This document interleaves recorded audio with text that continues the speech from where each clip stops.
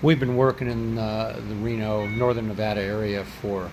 20 years, and 5 years ago, this was nothing but desert, maybe a few warehouses, and one guy had an idea. And now, as we're driving along, and these warehouses are just sprouting up, much like someone planted seeds, and the ways of the animals and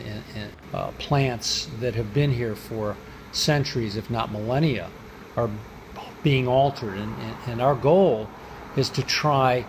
to have as little impact as possible, to have as light a footprint as possible, so these horses can run free as they have for certainly hundreds of years. But the sudden change that the Gigafactory and Tesla and the associated suppliers are causing